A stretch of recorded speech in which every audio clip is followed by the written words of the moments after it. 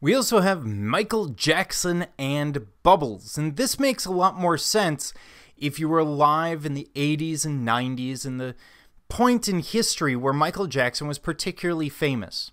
To many people today who would be looking at this, especially those people who are in college today, this may have less relevance, but we still deal with the piece either way.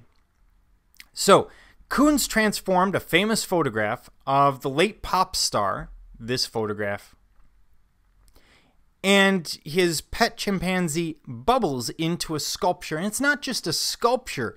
He's really mimicking these figurines that you might see in your grandmother or great-grandmother's house.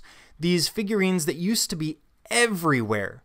It is only recently that the market has turned against these ideas, but they used to be very kitsch, very common, and they have almost no inherent value.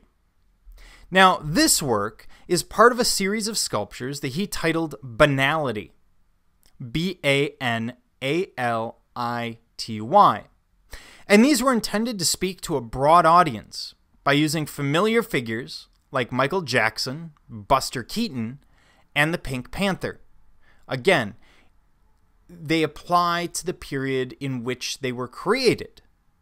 They are not meant to speak sort of universally to everyone, but then again, when you're dealing with kitsch, when you're dealing with consumer goods, that doesn't apply to everyone. After all, Campbell's soup is far less ubiquitous today than it was when Andy Warhol created his famous silk screens.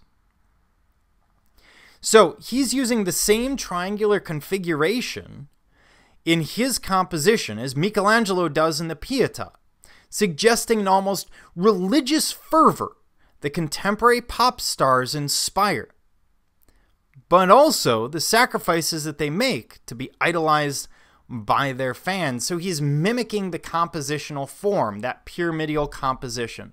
And just as a reminder, when I talk about pyramidal composition, I'm looking at more or less a triangular composition, one that gives a sense of solidity, a sense of foundation, which of course a religious icon such as the Virgin Mary and Jesus would bring across. Well, we're seeing the same thing with Michael Jackson and Bubbles. He's obviously adjusted it. We don't want to mimic, to perfectly copy the Pietà, but he is picking up that pyramidal composition so common in Renaissance religious compositions. And it's meant to look low art, just like those figurines that everyone's grandmother or great-grandmother has. And yet it pulls out these great compositional ideas of high art. So he's trying to call our attention to a low art form. He's trying to mix us up and make us see low art as high art, just like the pop art is. And of course, you can always make the argument that it's good art because it includes a monkey.